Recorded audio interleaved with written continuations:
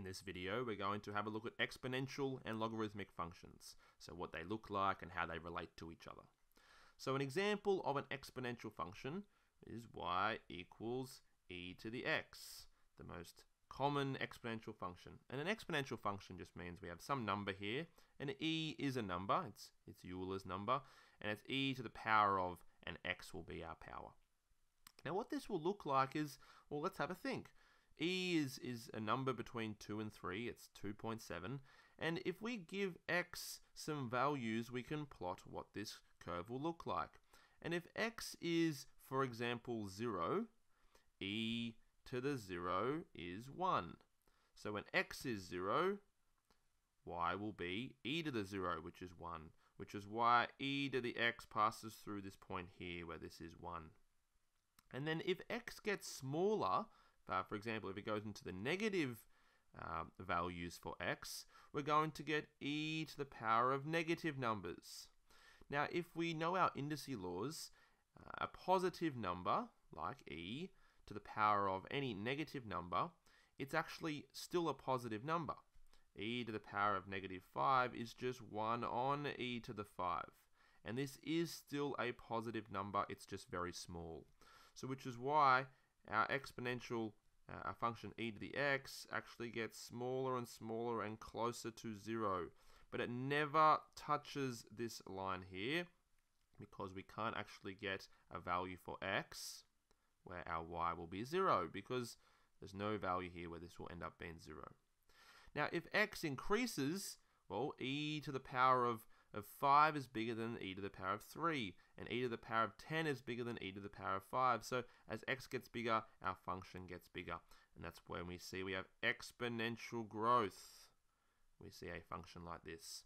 And things that have exponential growth are maybe the number of users on a popular website because you find out about the website and you tell your 3 closest friends and then they tell their 3 closest friends and everyone's telling their friends, and the growth will have exponential shape to it because more and more people are finding out every time.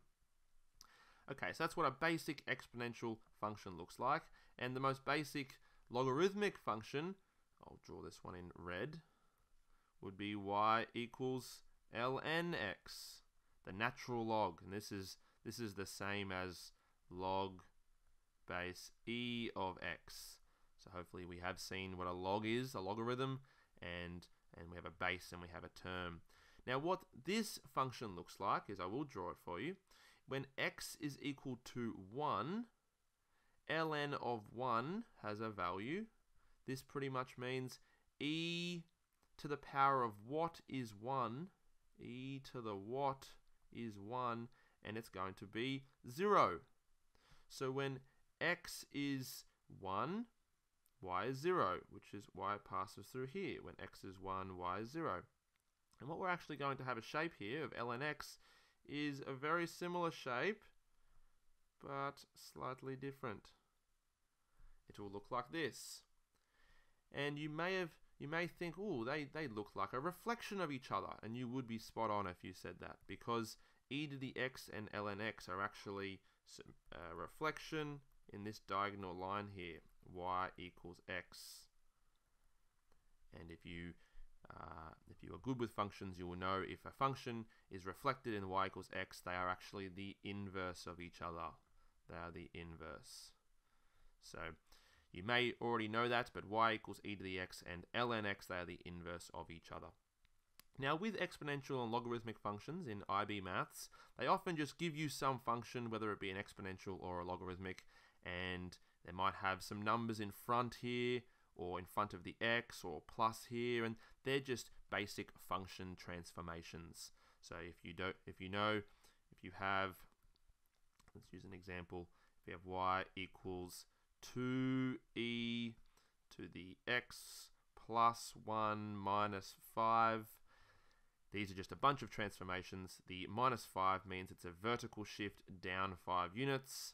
The x plus 1 means a horizontal shift 1 unit to the left, and the 2 at the front just means a vertical stretch. So maybe if you still need some work on this, watch the video on transformations of functions. But this will just change this blue line slightly.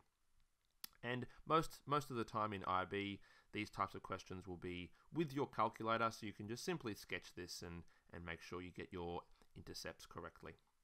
Okay, so exponential functions will typically look like this, unless there's a negative sign in front of the x, and then it's going to be exponential decay. If there's a negative sign in front of the whole function, it will be a flipped version of it. But the basic shape we need to know is that it will increase, and a logarithmic function will have a similar shape, but the reflection in the y equals x line. Okay, good luck.